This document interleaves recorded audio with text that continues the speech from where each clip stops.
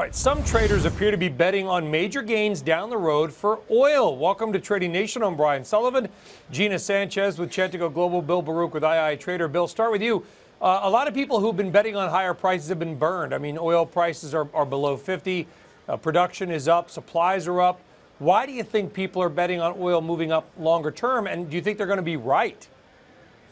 I don't think that the oil is going to go higher for longer quite yet. But I do see that people would be taking bets at higher prices and using different options as a tool to capture price movement. You can load up on options way out at very cheap prices, and if the market rallies $2 or $3, you have a lot of time frame to capture that movement. So I think that's what we're starting to see people do. Take bets that are farther out and not really taking an exact time frame that this must happen in. But ultimately, I do think oil is heading lower, but right now the market is a little overdone and it feels like everybody's a little too bearish on it. The one thing that did concern me is after 16 straight weeks of oil production picking up in the lower 48 states, it did fall off. So I'm going to be watching that very closely over the next 2 weeks, and if it falls off again, then that could be a trend that could be picking up.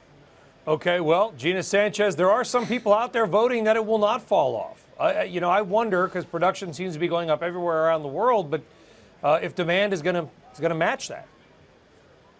Well, look, we have seen very weak demand, but I also think that this pickup in production, we could see this coming a mile away. We have seen rig counts rising for the last 20 weeks. If you look at Baker Hughes numbers, they have more than doubled since the beginning of the year. So you can't see the rig counts going up and not expect U.S. production to go up. And while there has certainly been OPEC compliance to the price freezes, let's not forget that those numbers that they froze at are still at all-time highs. So we're still pumping a lot of oil out into the market, and demand, in our opinion, is not going to keep up. And the estimates that we've seen don't look very rosy either.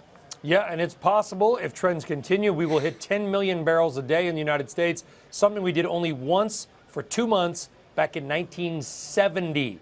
Gina and Bill, thank you both very much. Appreciate that, folks. Thank you for tuning into Trading Nation. I'm Brian Sullivan. We'll see you next time.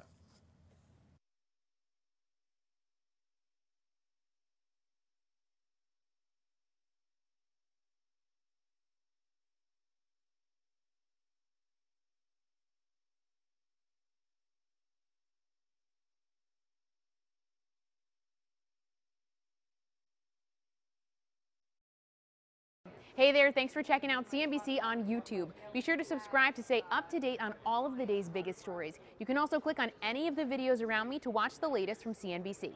Thanks for watching.